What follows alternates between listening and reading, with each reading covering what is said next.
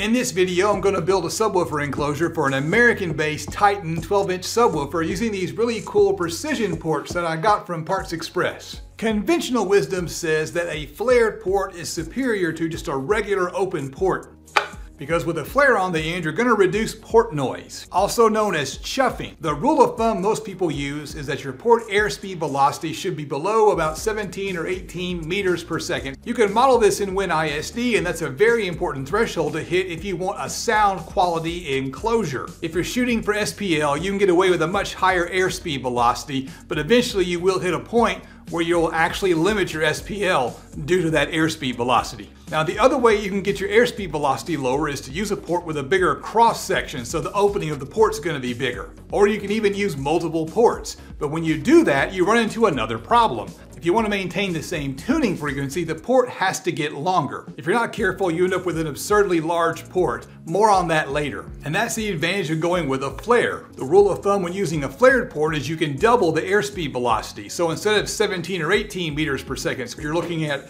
34 or 36 meters per second. And you end up with a smaller port cross section and therefore a shorter port, which is easier to fit inside the enclosure. When using a flared port, half of the flare belongs to the port itself and the other half belongs to the outside air. So you can't use the full size of the flare in your port calculations. So you've got to carefully measure your flare if you're going to use a flared port. That's one reason why I like these precision ports. After you figure out your desired enclosure size and tuning frequency, you can just go to the Precision Port website and they tell you the overall length of your port. The standard kit has a 1-foot centerpiece plus 2 flares for an overall length of 18 inches. Unfortunately, they don't sell elbows, so if you need a bend inside of your enclosure, you'll have to adapt the Precision Port to PVC or ABS plastic, which is a little bit of a problem because the wall on these ports is just a tad thinner than the wall for PVC pipe, so you've got to construct some kind of coupling to make it work. When you're designing and building the enclosure, you've got to pay very close attention to the overall outside diameter of these ports.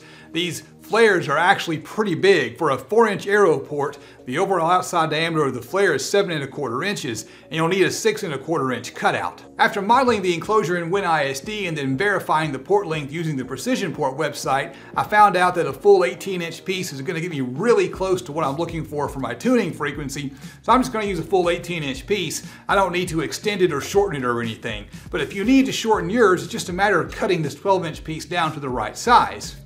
And if your port needs to be longer, you can buy additional pieces and additional couplings to get any length that you want. Box construction is straightforward. I'm going to be using some birch veneer plywood to save on weight. This stuff's a lot lighter than MDF. And what I like to do is have them cut it down to just slightly oversized, so maybe a 1/2 inch bigger than the size that I actually need in case they make a mistake, and I can cut it down to the final width on my table saw. Now in this case, that was a smart thing to do because for some reason one of the pieces was slightly out of square. I've never had that happen before. They always do a really good job up until now. So I ran that piece through the saw and everything came out nice and square, no problem at all. From there, it's just a matter of cutting down the rest of the pieces. The goal here is to move the table saw fence as little as possible. So after I make that first initial cut, I've only got to move the fence 2 more times. The really tricky part about this build is the speaker cutouts. The specifications are all in metric, so you've got to convert them over to the Freedom units. We use Freedom units here on this channel. So the cutout is 288 millimeters, which is just about 11 5/16 of an inch. I rounded that up just a little bit to make sure it would fit, but that was a little bit sloppy, so I went with 11 5/16 of an inch for the cutout. The overall outside diameter when converted to Freedom units was 12¼ inches, but that was actually a little bit snug when I did my test cut. Since I'm going to do a recessed baffle, I need to know that number. Now the subwoofer itself turns out to be quite the little beast. This thing is an 800-watt RMS subwoofer. It's got 17.5 millimeters of X-Max. It's got a Kevlar reinforced cone, a 3-layer foam surround, and a 2-layer Conex spider. It also has a nice perimeter venting down here. It's got a double stacked 170-ounce magnet. I'm really loving the look of that white basket. I think it would look good inverted or even like with a window or something. Now the design calls for a brace and the port is going to have to pass through the brace. And that's nice because then the brace can also support the port as well. And that means you've got to make sure that the holes on the outside of the box line up with the holes in the brace. And there's a trick to making that work. Take one of the pieces and mark out the center holes for my ports. And then I take the two pieces and line them up together. Then I grab some clamps to hold the edges together to make sure the two pieces are perfectly square to one another. So that point's gonna be where I put the pin for my circle jig for cutting out the circles, and now they're gonna be lined up together perfectly. And while I've got the router jig out, I'm gonna go ahead and cut the hole for the terminal cup in the other end piece. When I cut these circles, my typical method is to clamp a spoil board down to my workbench and then tape the piece to that spoil board. And this is the tape that I'm using. And this tape, it's absolutely terrible. It just completely sucks. It's really hard to get the paper backing off the back, and it doesn't stick very well. Now that that hole's cut, I'm going back to the brace. I'm going to cut out those windows. It's a pretty straightforward process. I just drilled out all four corners of the window and then grabbed my jigsaw and cut those out, kind of staying along the lines.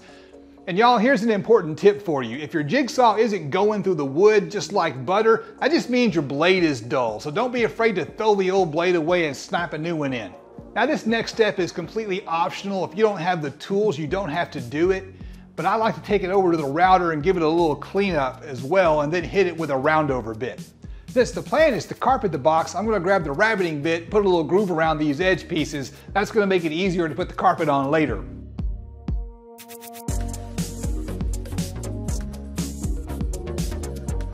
So if you've ever watched any of my channel before, you know that this is my absolute favorite part right here. I finished all the router work, I finished all the wood cutting, I'm done making sawdust. And now I get to actually put the box together. This is the part where you really feel like you're doing something because it's all coming together. There are a lot of different ways to put together an enclosure. My way is not necessarily the best way or the right way for you, but what I like to do is I like to use wood glue and brad nails. I'm going to take clamps and use the clamps as extra hands to hold things together just long enough for me to get a brad nail driven. And after the brad nail's driven, I can then unclamp, move to the next piece, and just kind of move iteratively through the process. I typically start with like a bottom or a back to form a base and then get a side up. And after you get a couple of sides up, you don't really need as many clamps. Now here I'm installing the brace, and the exact position of the brace isn't really that important. You just have to make sure it doesn't interfere with the speaker cutout in the baffle, and you have to make sure it doesn't interfere with the internal flares on these ports. But it is important that you get the brace square. So I've got more than one of these carpenter squares or speed squares or whatever you happen to call them.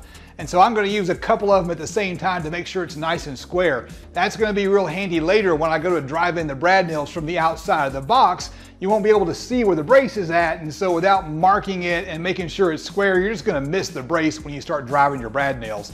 And that's just going to be a train wreck, and you don't want to do that. Since I know that it's nice and square, I can go ahead and scribe a line on the outside of the enclosure. That way I know exactly where I need to drive my brad nails. Now it's time to attach the baffles, and I've gotten into the habit of attaching these two separately. So I'm going to put the first baffle down, make sure there's plenty of glue, of course, and then brad nail that to the brace and the sides of the enclosure.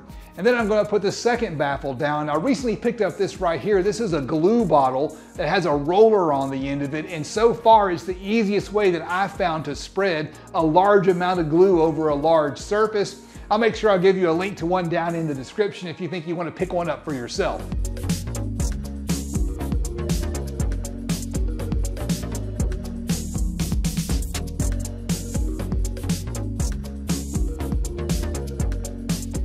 Now that the assembly is done, it's back to the router. So what I'm doing here is I'm trimming around the edges, and it's not unusual to have a little bit of extra wood around the edges that you need to trim off. Especially when you're using plywood, because most plywood is slightly undersized. It's a 32nd of an inch too small. So if you have two layers of plywood together like you have on the right and left side of the enclosure, then your entire enclosure is going to be undersized by a 1/16 of an inch. To ensure that I've got a good seal between the port and the box, I'm going to apply some gasket tape. I get this at Parts Express. And then I'm going to pre-drill my holes and screw these ports down to the enclosure.